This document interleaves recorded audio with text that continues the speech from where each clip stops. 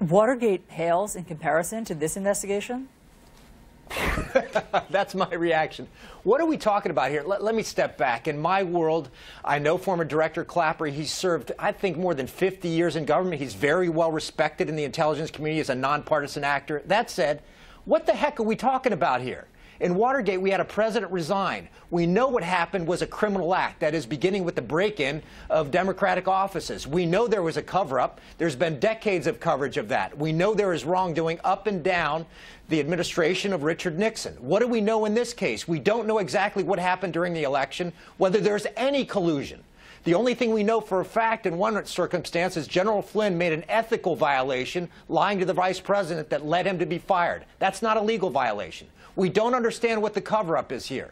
We have a president who's nowhere close, obviously, to resigning. That would be ridiculous, or being impeached.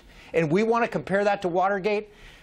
The concern I have with former DNI Clapper is that going into this environment, he is undercutting his credibility by comparing this to Watergate. How do you look at someone with that kind of history and say, I can believe him? Especially when another one of his most quotable moments, though needs proper context, Abby, is when Clapper said, I've seen no proof of collusion. Now, when we had him on the show, I tested him on that, and he said, well, that's because I wasn't overseeing the case. I don't know what the book is on the case. I don't know the evidence, so how could I know what they have about collusion? But still, when he's out there saying, I don't know about any collusion, and then he says it pales in consideration to Watergate, how do you reconcile those? Yeah, exactly. I mean, and also he made it clear earlier that he wasn't even aware about certain parts of this investigation.